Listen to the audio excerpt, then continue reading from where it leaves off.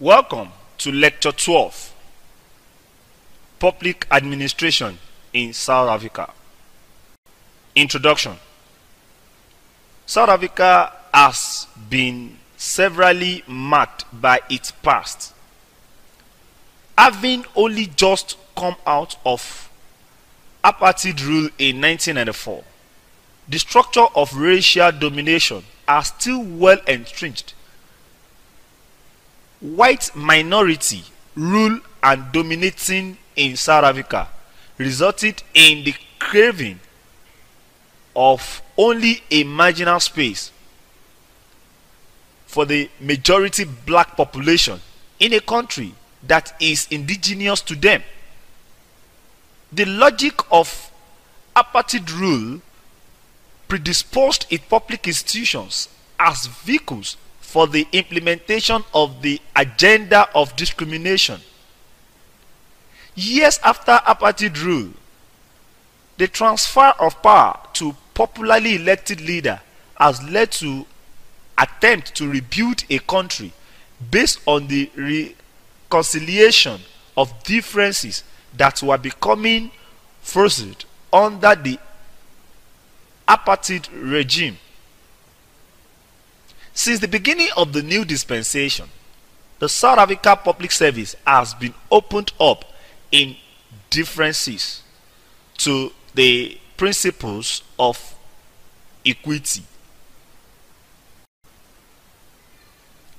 Recent report released by the Commission for Employment Equity demonstrates the tremendous progress that has been made to open up the civil service to the black majority population as well as to women.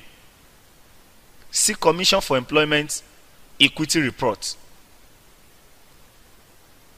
With this progress notwithstanding, there still remains significant loopholes in the current configuration of the South Africa society, partly because it has been difficult to transform the impact of long years of apartheid rule overnight, particularly with respect to its effect on social stratification in a society where the predominant sources of influence are wielded by the white minority.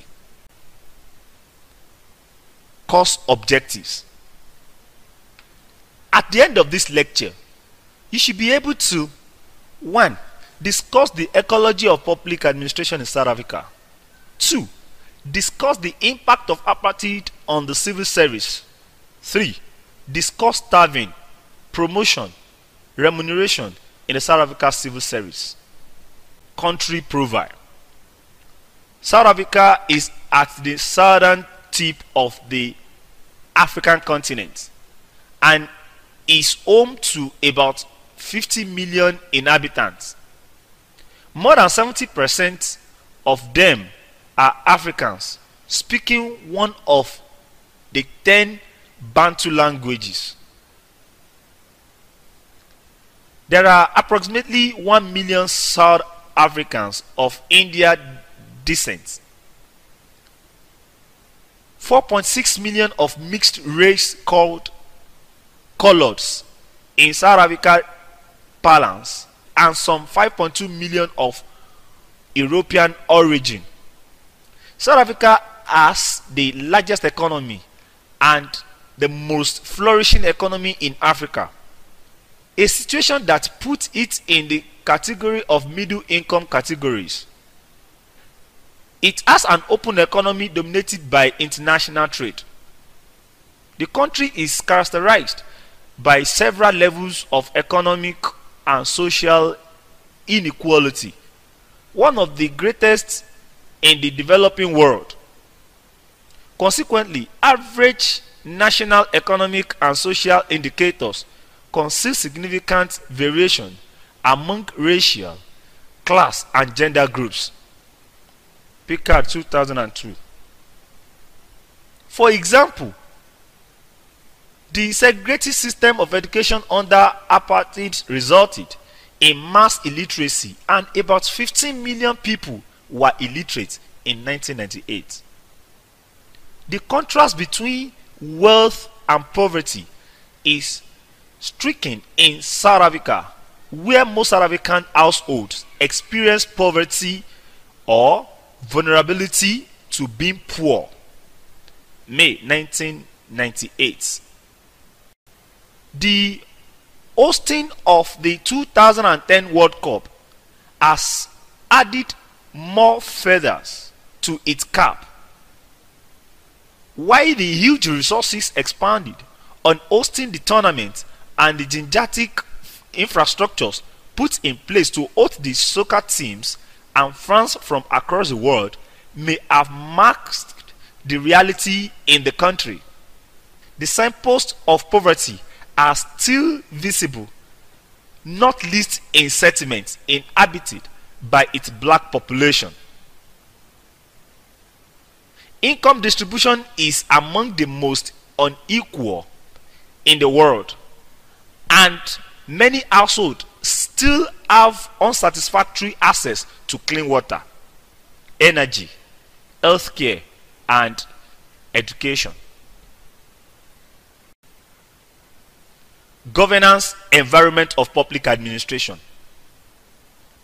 The coming to power of National Party in 1948 transformed the landscape of South Africa politics, not for good but for ill. Upon its ascendance to power, it passed the Group Areas Act of 1950, the Separate Amenities Act, the Bantu Education Act of 1953, among others. Apartheid kept all the minorities, who paradoxically included the majority blacks, not only separate but also deprived. It was only in 1992 that President de Klerk White's only referendum confirmed the need for reforms, with 68.7% voting in favor. Tumala, 1999. In 1994, new elections were held in African National Congress under the leadership of Nelson Mandela came to power.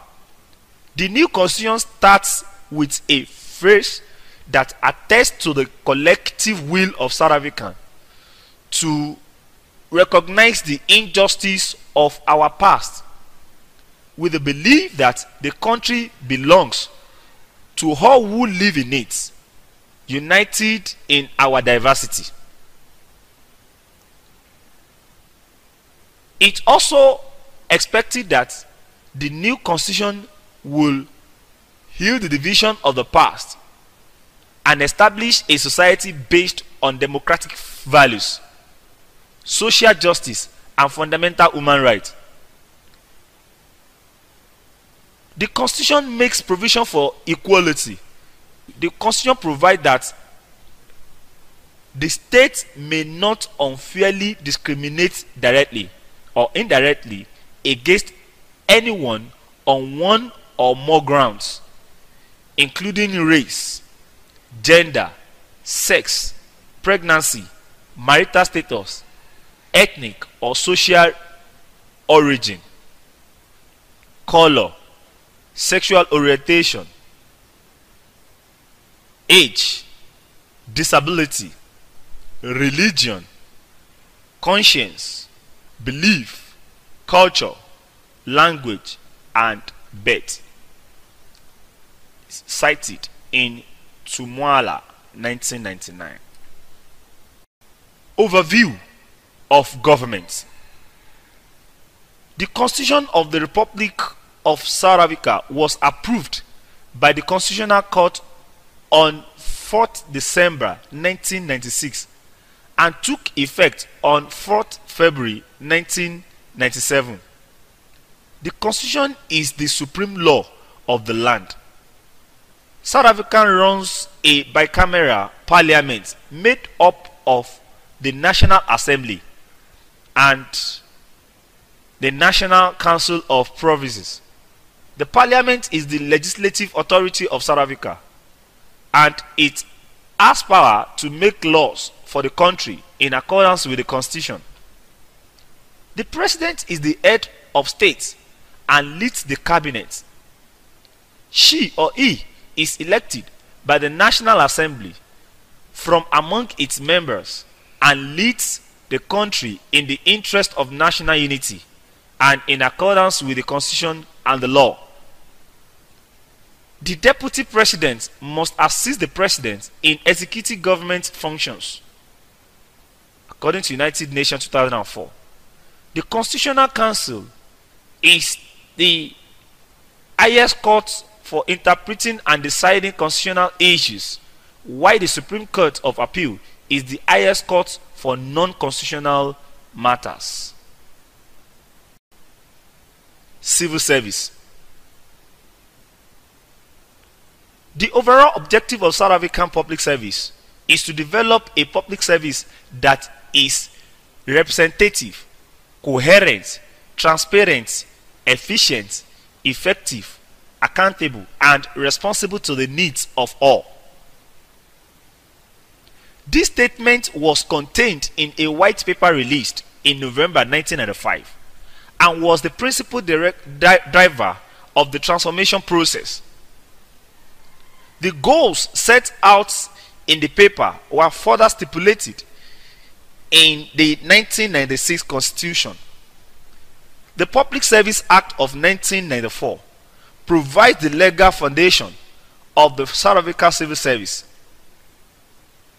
Because of its unpleasant past, the emphasis of the South African civil service with regard to serving has been to promote equity as much as possible. The primacy of this objective was underlined with the promulgation of the Employment Equity Act in 1998.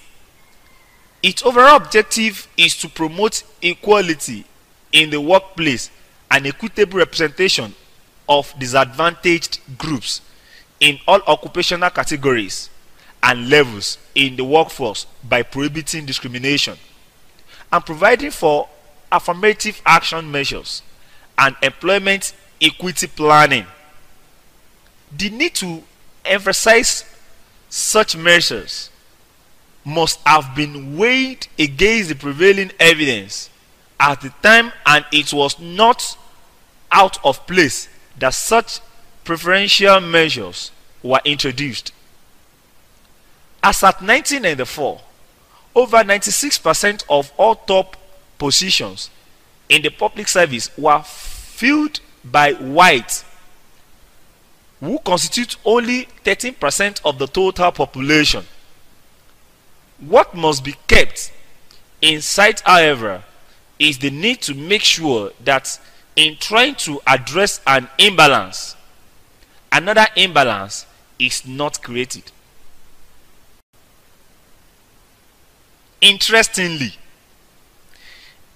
in the case of South Africa, affirmative action has been turned on its head as a result of the peculiar manifestation of discrimination in South Africa, whereas the current theme on issues on discrimination is discrimination against minorities. In the case of South Africa, it was the majority that was at the receiving end of discriminatory policies. The shift from a civil service system based on ascription and subjective values to one based on achievement and merit has been an important ingredient in this transformative process. Through the recruitment process, equitable representation can be achieved.